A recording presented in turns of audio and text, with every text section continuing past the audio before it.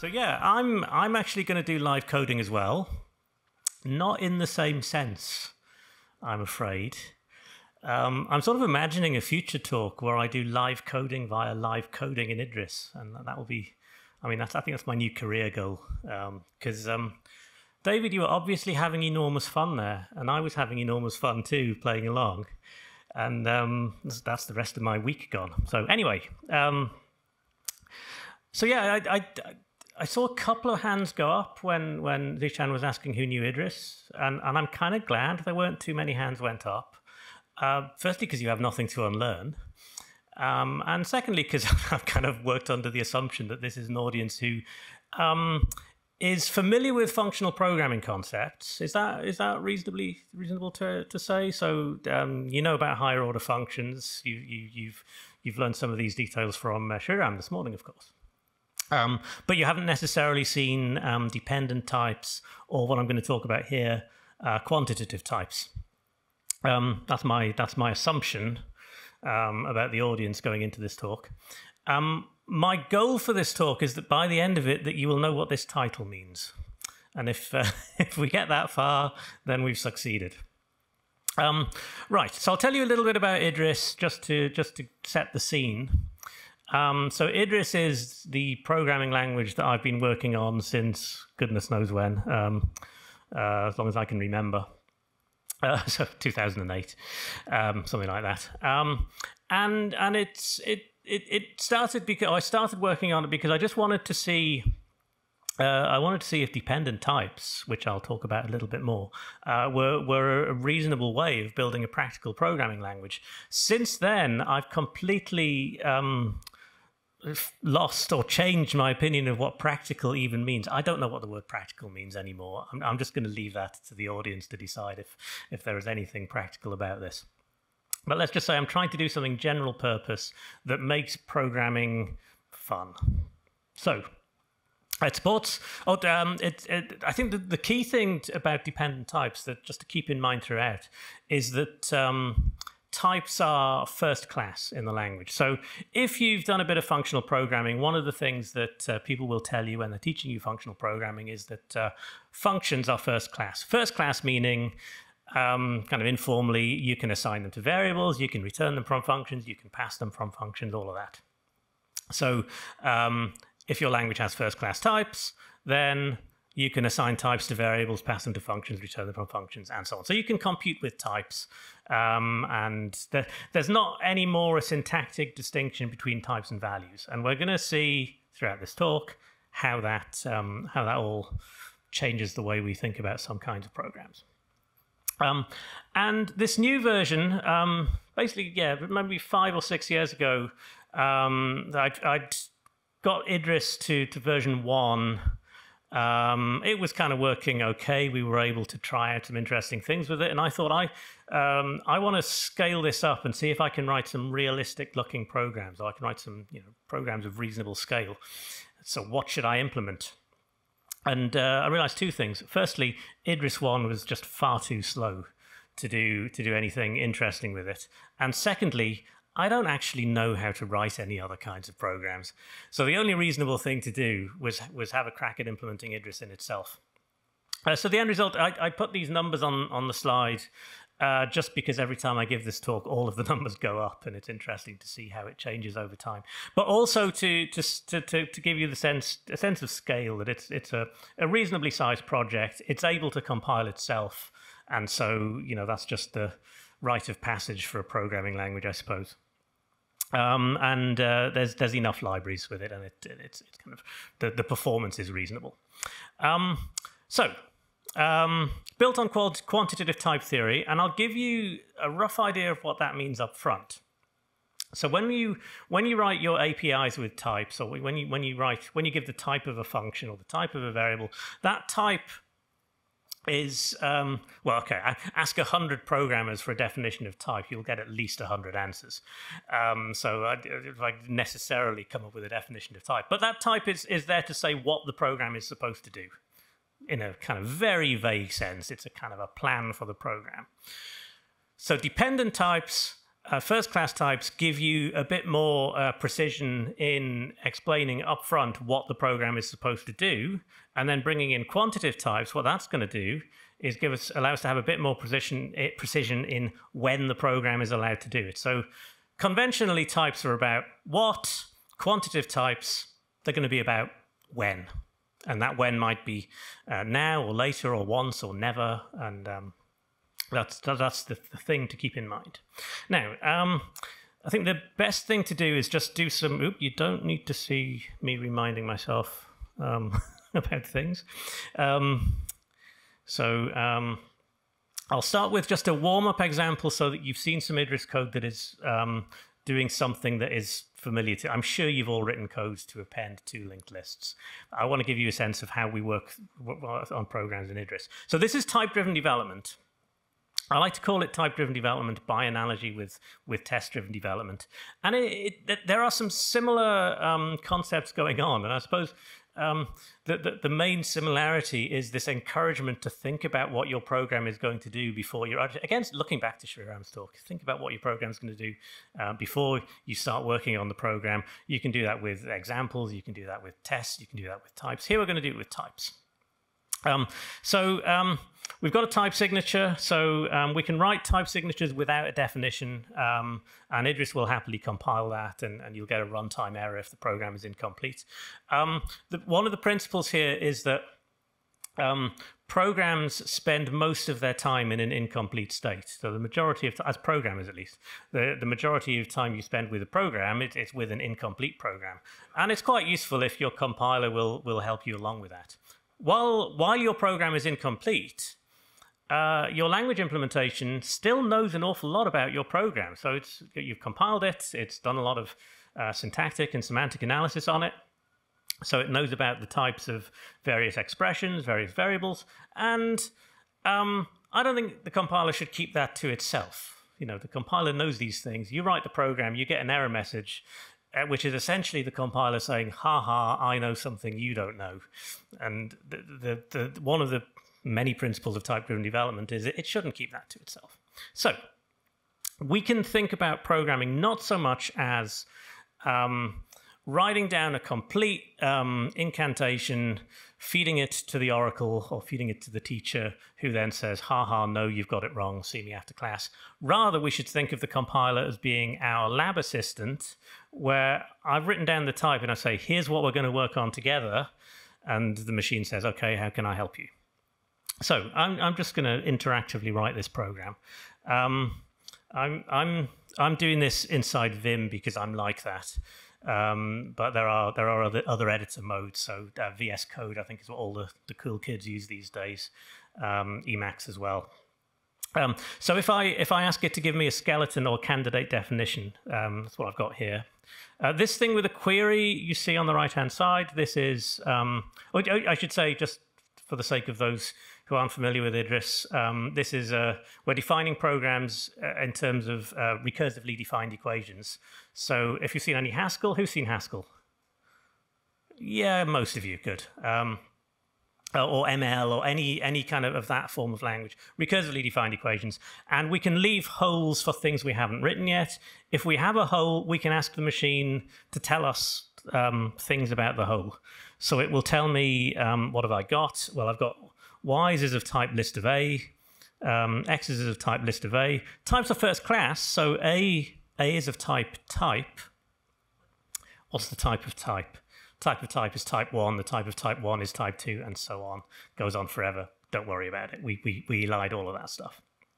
And the thing we're trying to get to is also a list A. So there's a mysterious 0 here. I'll come back to that. We'll just finish this definition. Another thing I can do is ask the machine to give me all of the possibilities for one of these variables. So lists are defined as either nil or a cons cell. So it's either empty or it's a head and a tail. So I'm going to ask it to do a case split on the first argument. Gives me 2 possibilities. So in this first case, I've only got y's now. I'm trying to give a list of A's. Oh, so I'm trying to get a list of A's, and I've got a list of A's. So I think there's two possibilities for this. It could either be the empty list, a list of anything, or if it's going to be a non-empty list, the only thing it could possibly be is Y's, because I don't know anything else about A. So I actually just asked it to search for that, and it picked Y's. And then in this third case, I'm just going to fill this in. And I'll reload that just to make sure. Good, that's good. So far, so familiar, hopefully. All making sense so far, yeah? Here's a fun thing I can do, just as an aside. I'll delete all of that. Something I'm going to use just a little bit in this talk is a built-in type-driven program synthesis mechanism. So it's fairly basic. What it does is, if I ask the machine to generate a plausible-looking definition from the type, it will essentially do what I just did, which is invent a candidate definition, do case splits, do searches for plausible things that fit the hole on the right-hand side. It will do that. It will search through... I think it's, if I remember rightly, it comes up with either 16 candidate definitions, so a nice round number like 16, or it stops after 1 second, and then it picks the most likely one, where the most likely is defined by, does it use all of the inputs? Which is, this, by the way, I'm going to call that an algorithm, in the sense of a thing where I can explain exactly what it does and know what result it's going to get, which is apparently not what algorithm means anymore. However, there we go. So I asked it to generate it. It actually did come up with append, which is quite pleasing. I asked ChatGPT to. I've got to mention ChatGPT. I can't really get to this point and not mention LLMs. ChatGPT also comes up with this definition, but I think it probably does it by web search. Another thing I can do if I don't get the thing I want, I can sort of repeatedly hit it with a hammer. And this is just giving me lots of other plausible looking. I mean, none of these are really append, are they? But I mean it's valid. It's anyway. Let's just use the one it first thought of because it happened to be correct. Okay, now first-class types are when things get a bit more interesting. So if I want, let's say, a type synonym, a type def, I don't need a special syntax or a special feature in the language for type synonyms because I can write functions that compute types. So this one's a teensy bit contrived, but I'm just going to go with it anyway. I'm going to take a Boolean as an input, and I'm going to pick a type. I'll pick one type if it's true, one type if it's false. So if it's false, let's have strings, let's say, and if it's true, let's have integers. Now, why would you ever write a function to compute a type? What's it for? Well, where do you use types? So you use types as part of bigger types.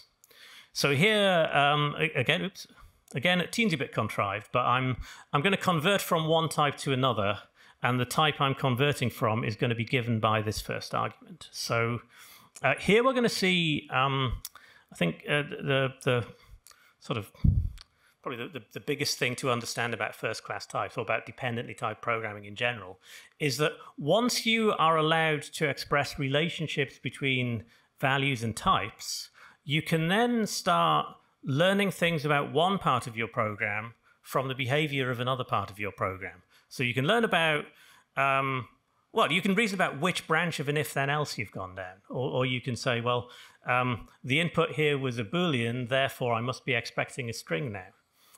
There is kind of a very familiar mainstream example of this concept, which is printf. So printf, you've got a format string. That format string tells you what the type of the rest of the inputs should be. So, so you probably have seen this before, just not in this sense of being baked into the language. Okay, so if I look at the type of this right-hand side now, it says, okay, we've got something of type make type X. We want something of type make type not X, but I have no idea what these types are.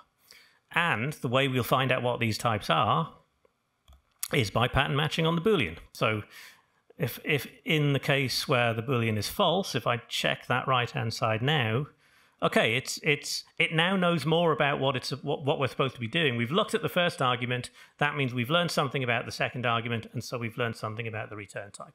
So we're doing a little bit of type level computation here, so it's a symbolic computation on the type to work out what the inputs are actually going to be. And I'm not going to complete this definition because hopefully you get the idea from that. Just one maybe realistic example of that where you might use something like that. I've never actually done this in practice, but maybe you have you've got a dictionary, and in the case where the dictionary is small, whatever that means, 3 or 4 entries, maybe you'll just use an A list, so pairing strings with values.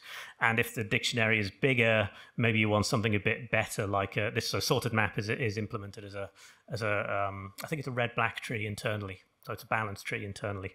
So you might want to compute the type that you're using for a data structure at runtime based on information that you don't get until runtime, but you want to reason about at compile time.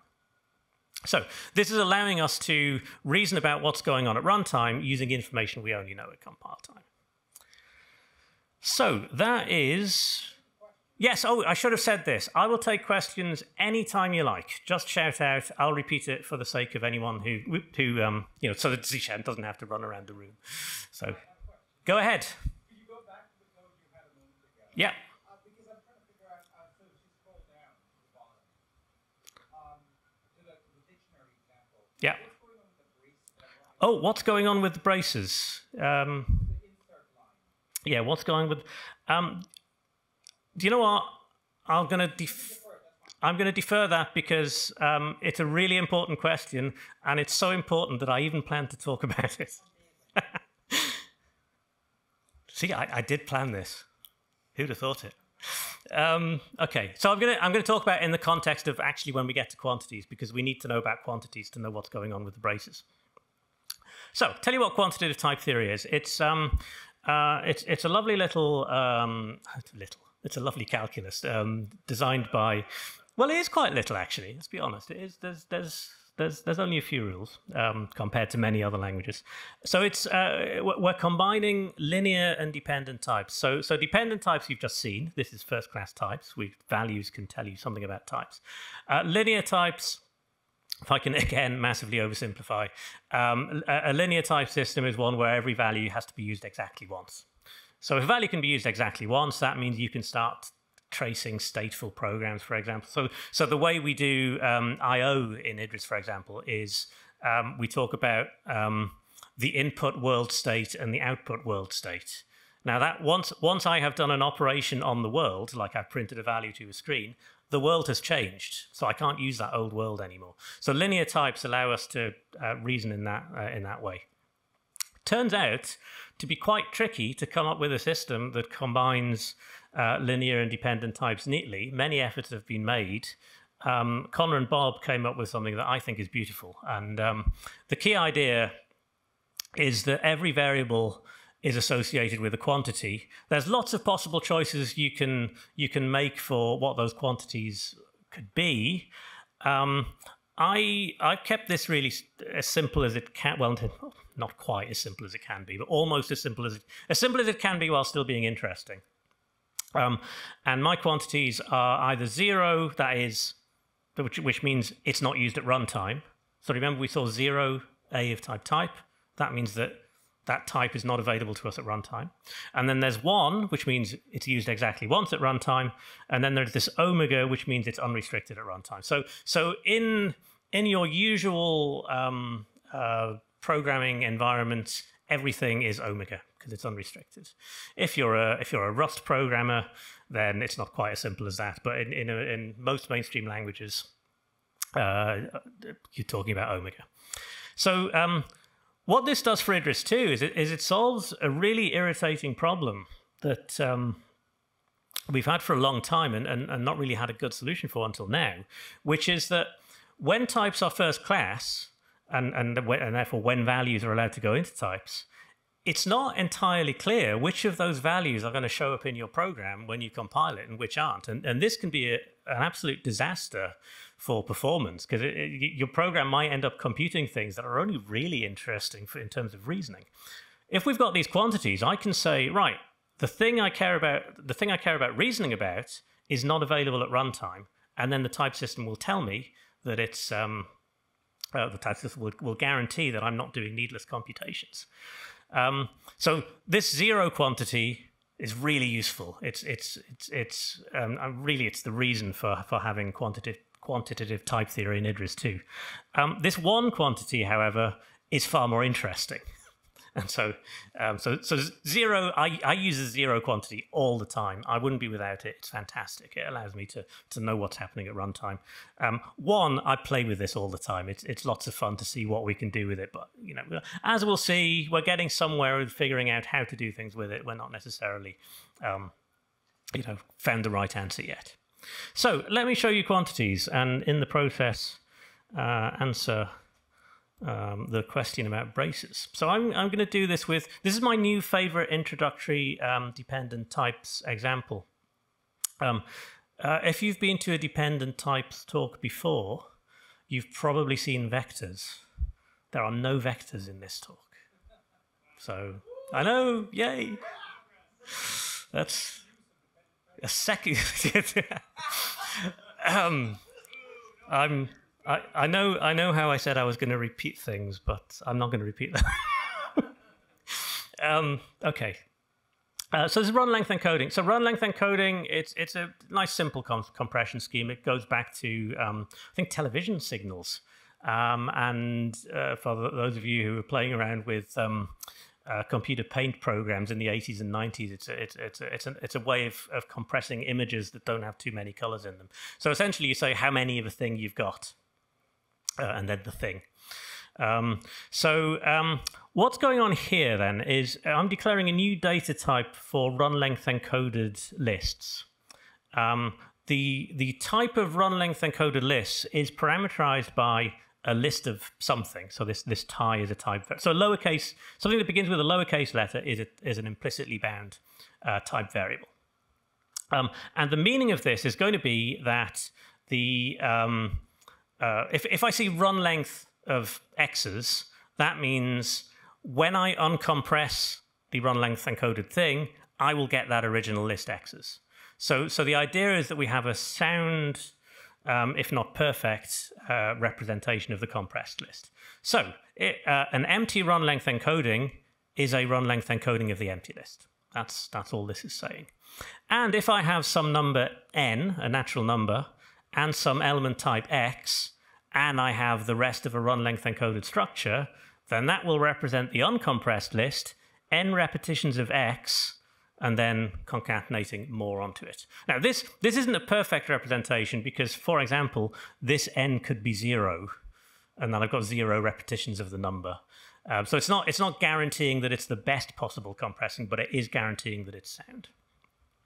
I should, by the way, implement rep. And I'm going to do that the easy way by asking the machine. It's kind of fun that when I do this type-driven synthesis, you're probably thinking, ha, I bet he's only doing the things that he knows works. And you'd be right. Of course I am. I've done this before. Honestly, it's a magic trick. It's a conjuring trick. That's all it is. It is valuable in practice. So particularly if you're doing some kind of boring plumbing, or if you've got a little function that you've written hundreds of times and it just follows the structure, that's what it's pretty good at. And the good news is what it generates, it's going to be type correct. And it doesn't free you from knowing what you're doing. You still have to look at what it comes out with and check that it's the right thing. But it's a handy little time saver. So I've got a test compressed list here. I'm not going to show you compression. What I want to show you is more about the quantity. So I'm going to show you uncompression, partly because the compression is a little bit fiddly anyway. The important thing is the uncompression. So I'm going to make my first attempt at uncompressing the list. So firstly, we've got these braces here. So any of these implicitly bound names, they are arguments to the type, or they are bound as function arguments, but they are bound implicitly. These braces here are saying, right, well, tie was an implicitly bound argument, but I do want to talk about it. So it's just bringing that implicit thing back into scope. because x's has type list of tie, and that's what I want to produce is a list of tie. I'm gonna try generating this just to see what happens. Do we believe that? No, no. Right. So what about? We haven't used n. Now the heuristic for the synthesis is that we try to use everything. The only trouble is here it doesn't know what it's supposed to do with that n. It doesn't really play any part in the rest of the type. Now I think the problem here is not so much that the types-driven synthesis is weak. I think the problem here is that the type hasn't explained what it is we're trying to do. So, it's like, I don't know how many academics are in the Shriram certainly is academic. You've probably had the experience of students coming to you and demanding a more precise specification because they don't know how to solve the problem. That's kind of what's happening here. But before I do, I'm gonna rule out one other possibility. So let's give that a better name. You might think, well, I've already got x's, so I've got the original list here, and I can, well, I have the original list in scope, but you'll see that it's got a 0 next to it, and that 0 means we're allowed to talk about it, but we can't use it at runtime. So this is a thing we can talk about at compile time for reasoning purposes, but not at runtime. So if I blunder on and try, it gives me, well, it says x's is not accessible in this context, which is perhaps an unhelpful message. It's say, x's is not available at runtime. What I can do, one possible solution to this is I can make it available at runtime. So these braces, to answer the question from about half an hour ago, these braces are saying I have an implicit argument x's. Now, if I just leave the implicit arguments unbound, it will infer them, and it'll infer the type, it'll infer that they are an additional implicit argument. But if I say nothing else, it will make the assumption that I didn't intend that to be a runtime thing, and it will say the quantity is 0. If I actually give it and put it in braces, then the assumption is this is unrestricted quantity. So if I've got a function argument, whether explicit here or implicit here, and I don't give a quantity, then the quantity is assumed to be unrestricted. I can be explicit again. So the reason for those syntactic choices, which may seem a little bit mysterious when they first come up, these syntactic choices are made because the most common thing you want to do is the thing that involves the least typing, which I think is a reasonable heuristic for making language design choices. Let's just finish this off though to show how I might write this program how I might give it a more informative type, because it's kind of annoying that I have to write an uncompressed function when I've kind of already written it. It's already in here. This run length type tells me everything I need to know about what an uncompressed list is. But but x's is compile time. So what I'm going to have to do is find a way of promoting that to a runtime value, and I'm going to do it using this singleton type. And because I'm British and in my 40s, I'm going to call the constructor val. And if you know why I've done that, have 5 points. Well done. Some of you clearly do know why I've done that. Okay, so this is a singleton. Then the singleton type is saying that, or the parameter of the type tells you the only thing that the value can be. Now, why would we want that? Well, in this case, the only thing the value can be is x's, because that's the uncompressed list. But there's no quantity annotation here, meaning it's unrestricted, meaning that we will have it available at runtime, which means that the job of this program is to take what we know at compile time about x and turn it into a thing that we know at runtime about x. If I ask it to generate that, it knows. It's in the type here. So I don't have to write that program again. It'd be annoying to have to write that program again. What is slightly annoying is it's put an underscore here. So it puts an underscore if it can infer it. But this is a case of the machine might not need that, but I do. So I'm going to add it. Okay, I'm not going to run this program. I'm just going to take it on trust that this does the right thing in the interests of time. So that's, I hope that's answered your question from 20 minutes ago. So that's what quantities are for. I think it's really, it's in this case, in the case of uncompressed, I think it's vital that we have the quantities that, you know, if this X's accidentally leaks into the runtime program, then I haven't achieved anything by compressing it, because I'd be carrying around the uncompressed and the compressed version. Okay, so let's move on to the linear quantity. And I'm going to do this with an example that I imagine you're all familiar with. These days I use an ATM about once a year because my local barbershop doesn't accept card, and I get a haircut once a year whether I need it or not. But you know, I used to use ATMs, and pretty much how they work is, or how the bank would like them to work, is that they shouldn't dispense money until you have validated, you know, you've entered your PIN and it's been validated, and we're in a validated session.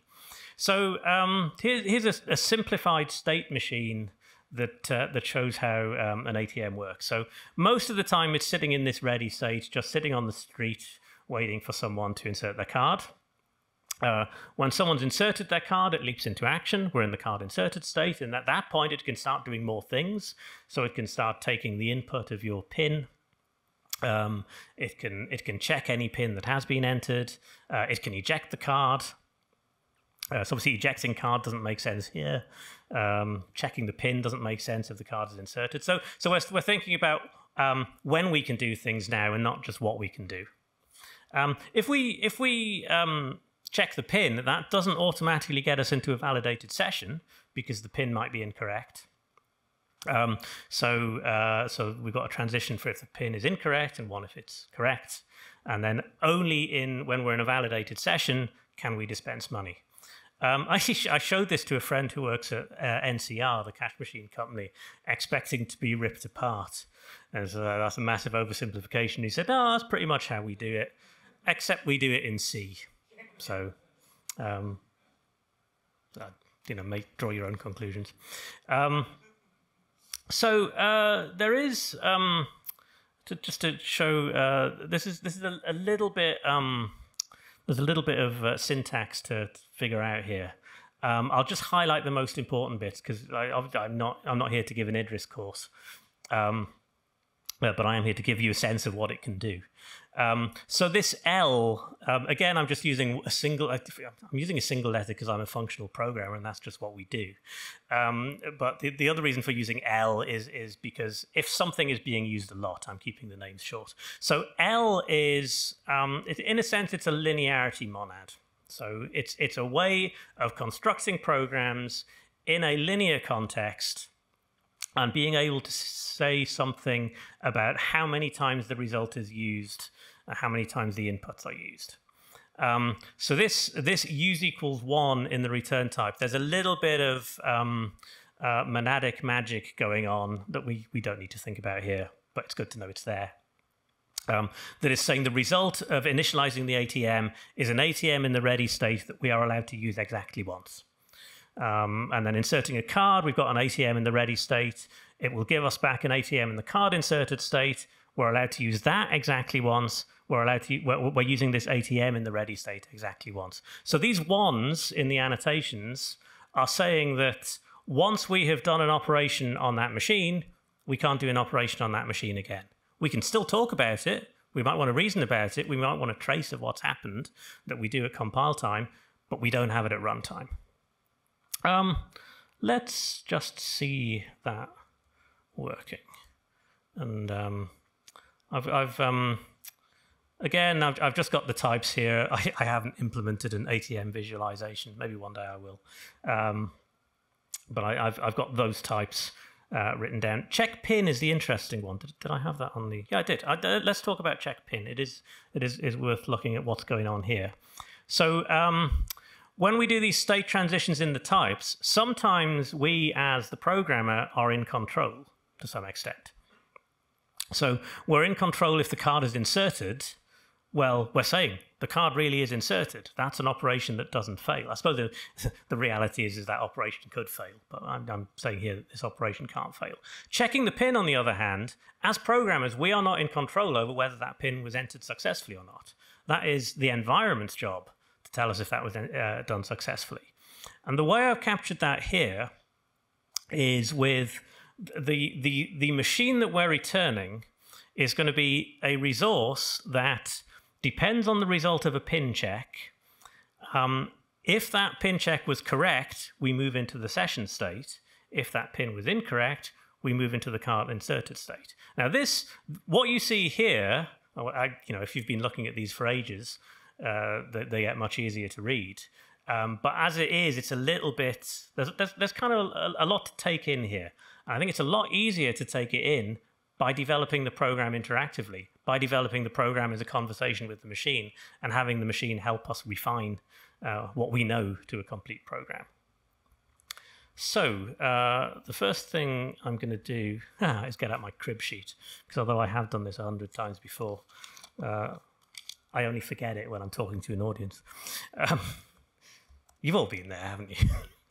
So the first thing we're going to do, I'm going to make a new machine. I'm going to call it M prime for the moment. We are going to insert a card into the machine we've initialized, and we're going to call it M prime.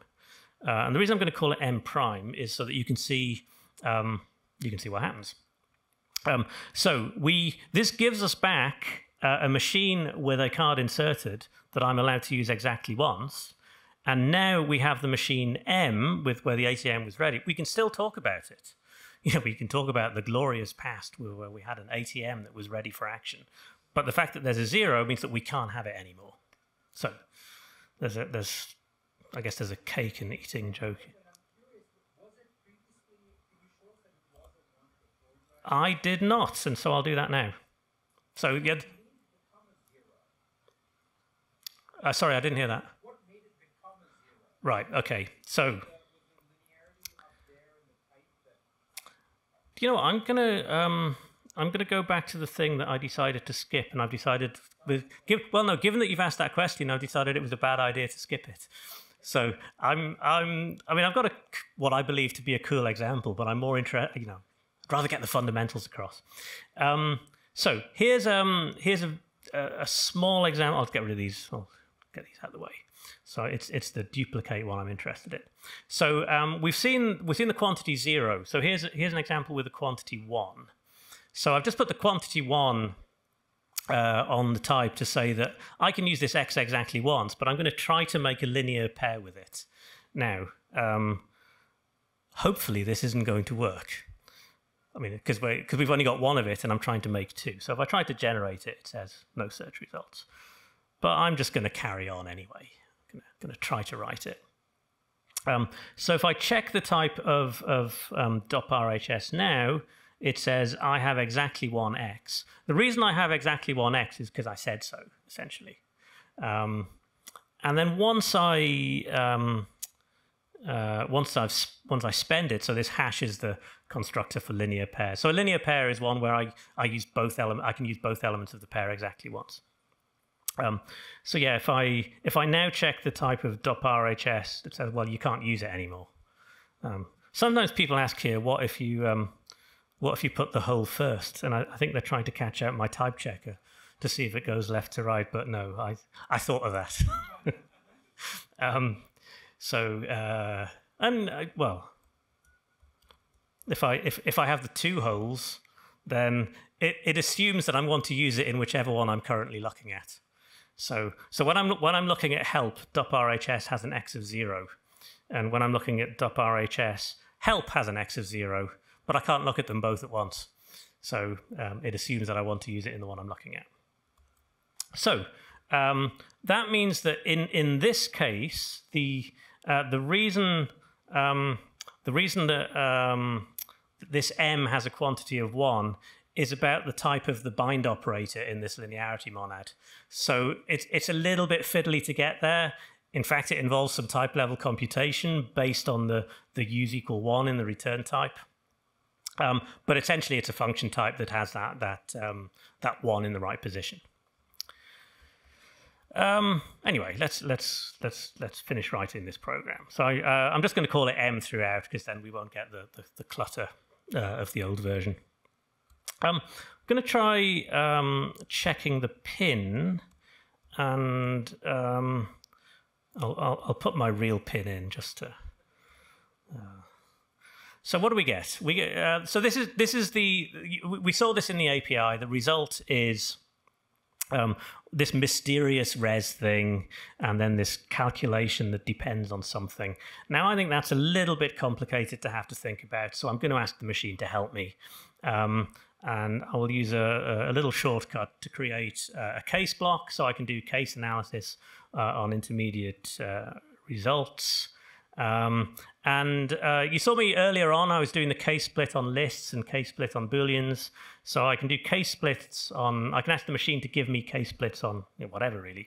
So if I do a case split on the result, it says, well, a result is, it's actually one of those linear pair types that we've just seen. It's a dependent linear pair type.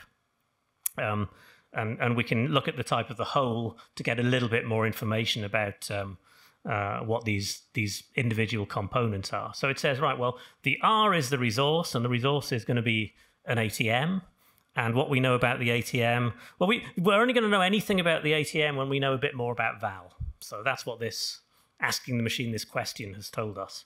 And then the res that we had before, we can't use it anymore because we've spent it by doing the case analysis on it. I'm just going to simplify it because of what it's told us. I am going to change the names of something. All I'm doing is factoring out the pair here. Ooh, yes, sorry, that is what I wanted to do. Yeah, that's what I wanted to do. So I've got my crib sheet. I'm not even looking at it. It's if I looked at it, then this would make more sense. Never mind. Okay, so all I've done is factor out that pair so that it's the code looks a little bit neater. Right. So we now have a machine where the case val, so that's this thing, is unknown, and we've got a case expression on it. And the clue in the type here is that if I do a case analysis on it, that might refine what's going on in the type of the ATM so that I can make more useful progress. So I'll just do a case split on it. So we've now got the two cases. We've got two branches, either the pin was correct or it wasn't. In the case where the pin was correct, it says, great, we've got an ATM that has been validated. We're in the session, off we go. And in the case where it's incorrect, it's still in the card inserted state. So thinking back, way back to the beginning of the talk, where I gave this contrived little example of, I'll just show it again. I got this contrived example of, the type changes depending on the Boolean. That's exactly what I've done here. So I'm reasoning about the two different code paths based on some result that I got from an operation.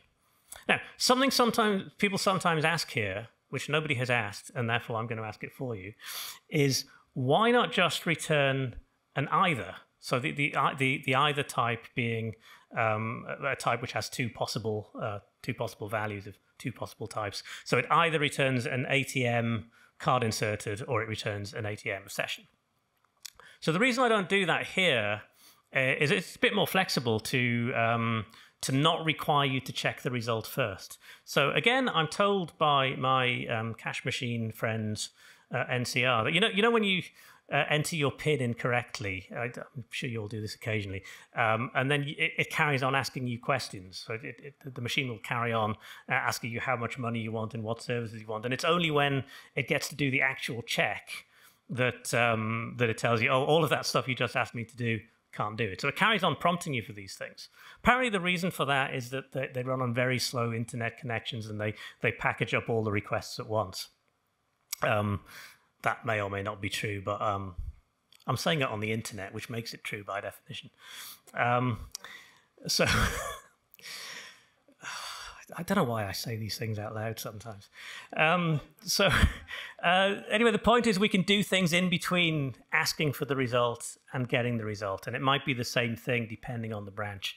So, and maybe I want to write a message on the machine. Is that the right? This sort of thing. So it just gives a little bit more flexibility to give that dependent pair rather than returning the either. Now, I've got just enough time to show you the bit I wanted to get to, which is about why would we actually want to do this? So this ATM example, I think it's pretty neat that you can define protocols this way that are checkable.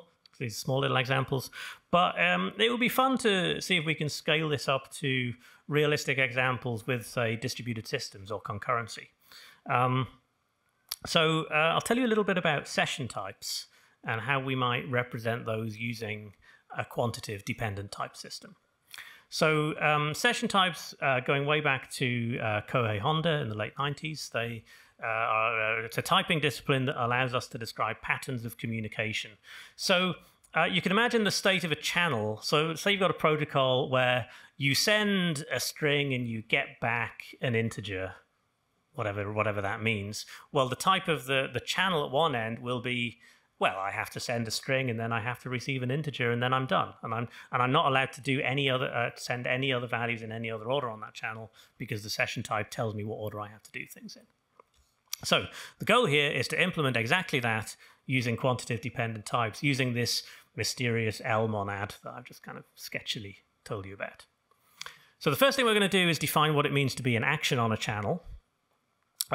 So this is kind of an embedded domain-specific language for describing communications. So on a channel, we can send something of type A, and then the next thing we do on the channel, I'm going to say that I don't want to map out exactly the pattern of communication in advance. I want to be able to do different things depending on what I've sent. So let's say I send a Boolean, I send true or false. Maybe I want to receive a string if it was true and receive an integer if it was false. So the following thing after I say what type I'm sending, I'll give a function that tells me what the next state of the channel is going to be, and we'll calculate the value of that function when we've sent the value. Same thing for receive. So if someone sends me a value, I will need to decide what to do based on the type of that value. Based on that value. So only when I get the value will I know the type of the rest of the communication. And then a channel is parameterized by the actions that we're going to do next. So this actions that you see in the channel type, it's pretty much the same as the ATM state. It's a bit more complicated, but it's the same idea as the ATM state that can have just those three values. So I need to define an overall protocol. So we'll call this the global session type. So this is the overall pattern of communication that the entire system is going to do. And that is, we say that a client can request a thing, a server can respond with a thing, or we can sequence a protocol. So if I've got a protocol that returns something of type A, and I know how to take that A and get a protocol, gives me a type B, then overall, that gives me a protocol, gives a type B. So it's kind of like a monadic bind. And then when we're finished, that's a protocol that doesn't give me back anything. I'm going to write two functions, one that interprets a global protocol from the point of view of the client, one that interprets it from the point of view of the server. If I really want to, I can prove that these two functions are dual to each other. I'm not going to do that, but it's useful to know that the client interpretation is exactly the opposite of the server's interpretation. And then I'll just define, I'll show you what a protocol looks like. So this is a protocol where a client will send some command to a server. If that command was to add two numbers, then the client will send a request with the two numbers and the server will respond with a number, and then we're done. And if the command was reversed, then the client will send a string to the server will respond with a string, and then we're done. So this is a global thing that tells us what the client and server have to do, and then I can interpret that from the point of view of either. Just to show that we can get we can start having loads of fun with this, I'll show you what a dependent protocol might look like. So maybe I send a number, and that number will be how many more things I'm going to send. So you see this sort of thing. Well, I'm not going to pretend I know much about network protocols. I think you see this sort of thing in, for example, HTTP, where it says how many bytes are coming, how many lines are coming, so you know how many to ask for. So we can encode that sort of thing precisely too. And then we have an API that is similar concept to what you've seen before with the ATM, which is if the channel is in a state where I'm supposed to send a value, then I better send a value. And the next thing we do on the channel is going to depend on the value we've sent. So remember, this next was a function that says what happens next based on the value we've sent. Well, there you go. There's the value that we've sent. Receive is the other way around. You've seen this res type. You saw res in the case of card inserted. Well, again, as programmers, we're not in control of what the other end of the protocol is doing, but we are going to explain what to do depending on what arrives. So depending on the value that arrives, that tells us what we have to do next on the channel. And just like with the ATM, it's really easier to see this in action. So I've got a simpler one here, just so it's clearer what's going on. So I'm just going to send a bool. If or the client will make a request using a bool, and the server will make a response either with a character or a string, depending on what that bool was. Let's comment out these branches. I can't use help again. There we go. So I can, while I'm working through this protocol, I can do anything that's unrelated to the protocol. I can do what I like. But as soon as I do something with the channel, it has to follow the protocol. So we've received a command. If the command was true, then we have a problem because here we go.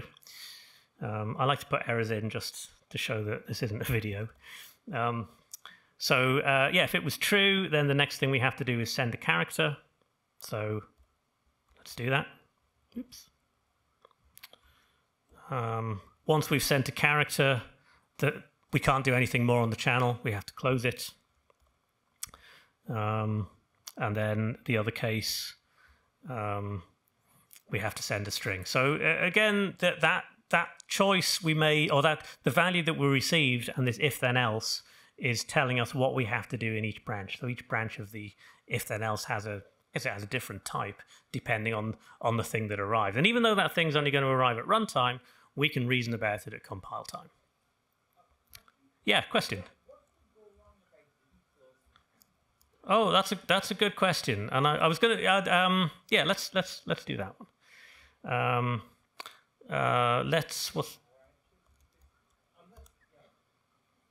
There are no uses of linear name chan. So it says you said you were going to use it and you didn't. So was that what you meant by what could go wrong? Or do you mean what could go wrong in the world if I didn't close the channel?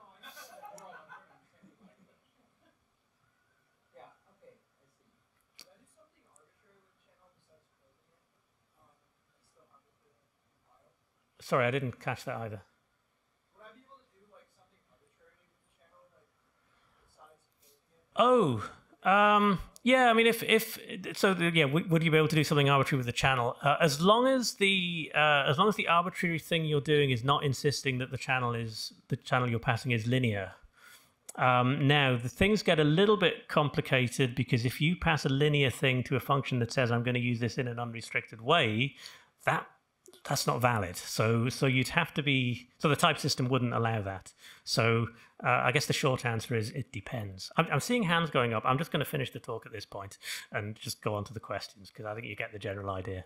So yes, there was a question over here, I think.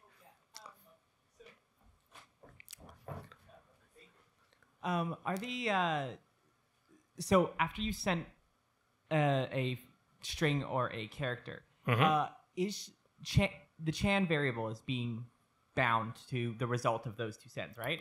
Right. Is those closed chans? Can those, are those the exact same type, and like you could move those closes like after the if, or are those like two separate types? Like, do you mean like close after string or close after char? Let me try something. I don't think this is going to work. So what I could do is, I love it when I don't know what's going to happen. Let's what I really want to happen here that probably won't work is that it returns me. So because both of these branches return a channel, that it will bind it to this Chan prime. The reason I think it won't work is because they've gone through two different sequences to get there, and we'll have a different history. But let's find out. Yeah, it's not a very helpful error message, but the answer is no, you can't. So,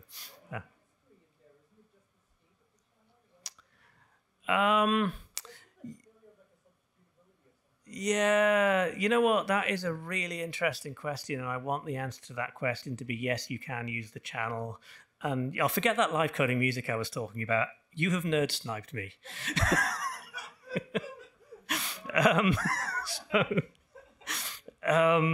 Yeah, thank you. Yeah, are 0, 1 and unrestricted, are 0, 1 special, or can I say, this value can only be used exactly 7 times, for example, or other integers permissible? Or? Yeah, so for the moment, yes, they are special. I don't think they have to be. So there's some work going on in graded monads, for example, by Dominic Orchard and his students at Kent, where they're kind of doing exactly that sort of thing. Can we have arbitrary numbers? There's some work going on the opposite coast of Scotland to me. So coast to coast, it's a whole like 40 miles away, where they're looking at more general ways of talking about quantities. So I can't quantify over quantities, for example. So I might want to say that something works for all quantities. Now, the reason I haven't done any of those things is because of a lovely concept by, I think, due to Steve Krabnick, called the language strangeness budget, which is that when you add a new feature, or when you're inventing a new language, you have only a certain amount of weird things you can do before users will run off screaming. Now, there are some languages, like, for example, Haskell, where it's more threshold than a budget. Where, but I felt that if I was introducing something new in Idris 2, I should probably keep it fairly simple. But I really want to explore something much more general. That's a great question. I mean, 0 and 1 are, in fact, 0 alone. If we just have 0 and unrestricted, it's already really valuable. Yeah. So I was going to take this offline, but because you just mentioned this work, I'm assuming it's Granule that you're talking about. It's Granule, yes. Granule is the language I'm talking about, yes. I wanted to ask about this, actually, because, like you said, graded modal types are like a generalization of quantities, but I have had a hard time wrapping my head around whether you're actually able to do things with graded modal types that are not possible in something like Idris 2. Is it just a matter of performance, or? I think maybe a matter of expressivity. So I could, for example, say that I can use a thing 5 times by having 5 arguments, each with quantity 1, and then a proof that they're all the same. Yeah. I don't want to write programs like that, but Okay. but it's possible that they are equally expressive. Okay, And awesome. Thank you. yeah, I imagine you could write something that computes the type with a different number, and I don't know. That could be an exercise for the reader.